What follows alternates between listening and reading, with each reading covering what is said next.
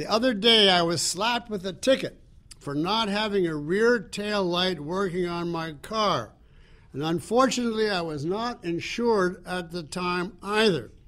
What is Objectivism's view on road ownership and mandatory auto insurance? Well, of course, we believe that there should only be the three branches of government that Ayn Rand discusses, and that roads should be private the same way as schools and hospitals, etc.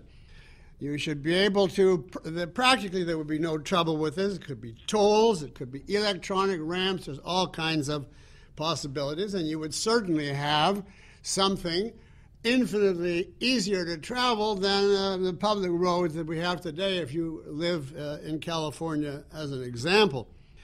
In that case, the owners would set the rules. Whatever rules they choose on their road, just like whatever rules they choose on their schools, including whether or not insurance is mandatory. Now, if they set bad rules, so the roads are unsafe, or you're at the mercy of people who don't have, insurance, obviously competition will spring up, and they know it will. So they have every incentive to make the roads safe and to make your journey as costless as possible. So insurance is, in that sense, a very good idea. Now, today, unfortunately, the government owns almost all the roads.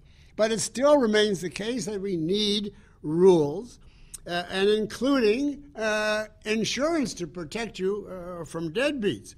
So I would say we have to comply with the rules at this time, and he was right to ticket you, even if ideally it should be a private ticketer. You still did things that should be ticketed for.